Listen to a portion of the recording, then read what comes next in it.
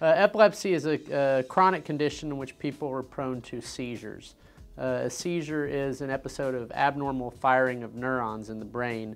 Epilepsy can be due to a variety of causes. It could be an infection of the brain, a stroke, or a brain tumor, or abnormalities of blood vessels can cause epilepsy.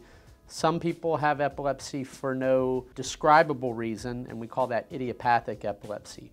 About 1% of the population actually has epilepsy, and a much higher number than that have a risk of having one seizure in their life. The symptoms of a seizure can vary significantly, and it really all depends on what part of the brain is involved in the seizure. We often think of seizures as involving jerking of the arms and legs with biting of the tongue and foaming at the mouth, but not all seizures are of that pattern.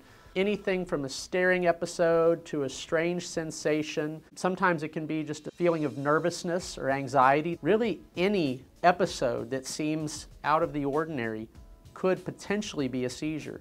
The classification of seizures is constantly changing. Right now, the official classification includes multiple seizure types. One is called primary generalized. Primary generalized means that a seizure begins in both hemispheres of the brain at the same time. Then there are partial seizures. A partial seizure or a focal seizure is a seizure that begins in one hemisphere. A focal seizure may or may not then spread to the other hemisphere and become a secondarily generalized seizure. Then there are also absence seizures, which are the seizures that children often have where they have staring spells and some eye fluttering, and they tend to happen for a few seconds multiple times a day. There are a lot of treatment options available for epilepsy, and epilepsy treatment has come a very, very long way.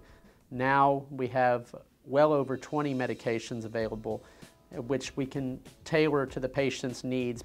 In patients who are not well controlled even on medications, we have other more advanced treatments available, such as surgical options.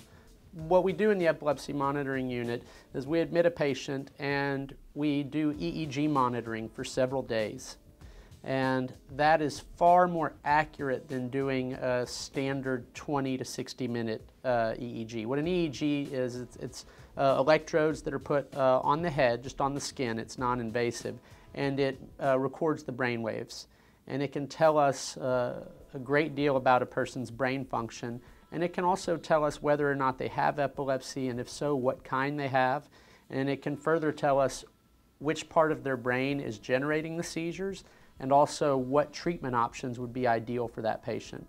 The standard stay in the epilepsy monitoring unit is 3 to 4 days. And in that 3 to 4 day period, we can gather all of that information and can give them answers that they've been looking for decades or sometimes their entire life. In order for a patient to access the EMU, all they need to do is ask their physician to send us a referral, and our scheduling office will contact the patient and take care of the rest. UTMB Health, working together to work wonders.